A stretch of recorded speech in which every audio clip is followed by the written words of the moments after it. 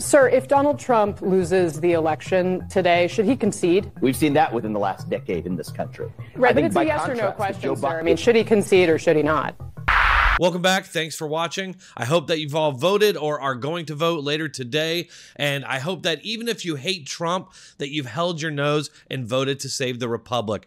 Because the Democrats have made it well known at this point that they're moving on from our constitutional republic in favor of our democracy. Today, during a CNN interview with Vivek Ramaswamy, known Democrat and Kamala Harris shill Casey Hunt asked the often asked and totally loaded question if Republicans will accept the election results and will Trump concede if he loses? Of course, it's loaded because Democrats are never asked this question, despite the fact they've denied the results of every election they've lost in the 21st century. Sir, if Donald Trump loses the election today, should he concede?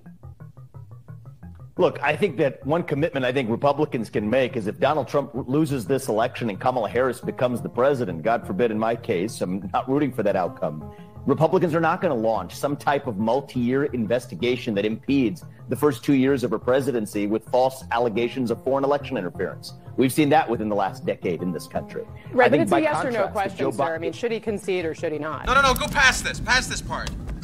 In fact, never play this again. I think whoever wins the election should win the election and whoever loses should concede. But the fact of the matter is, when we look at the last 10 years, in case you and I both understand the subtext of this question, there's been this, I think, brewed up concern that I think is really designed, I think in many ways, to mislead voters about what's happened in the last 10 years. Misleading voters. I mean, people attack the Capitol to try to interrupt the process of certifying the last election. If I may just finish my point, that's no doubt been talked. The January 6th issue has been talked about ad nauseum. What hasn't is the fact that the presidency was actually undermined by Kamala Harris and the Democrats, the Democratic Party that Kamala Harris is a part of, for the first 2 years of Donald Trump's presidency on allegations of a false Russia collusion hoax that was disproven. So what do we want this time around? We want a free, fair election where the winner is decisively decided. Americans can then move forward as a country behind that. Whichever candidate wins, I'm looking forward to that happening for the country, and I'm hoping that's Donald Trump tonight. And if it's going to be a fair and free election, the answer is absolutely I will. She is just insufferable. The moment that Vivek legitimately calls out the Democrats,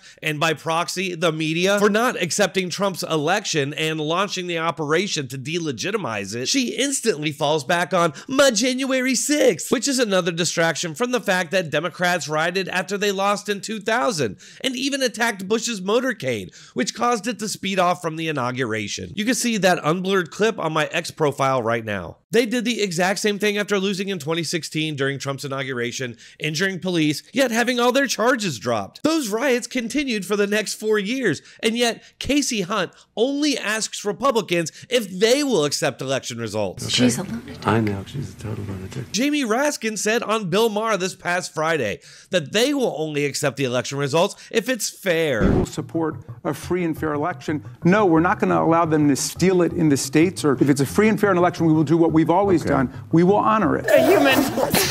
They never think it's fair when they lose. Yet the country is being propagandized to remove that inconvenient part of history. Does anyone watching this think that CNN will accept Trump as a legitimate president if he wins? Not a chance. That's my job, to push back against these revisionist history attempts by our media and hopefully deprogram the country a few thousand views at a time. If you'd like to support this channel, you can sponsor me on Patreon, you can support my sponsors like C60 Evo, or just shoot me a tip on PayPal. You can also just hit that like button and subscribe, which I deeply appreciate. Thanks for watching. Keep checking back for more.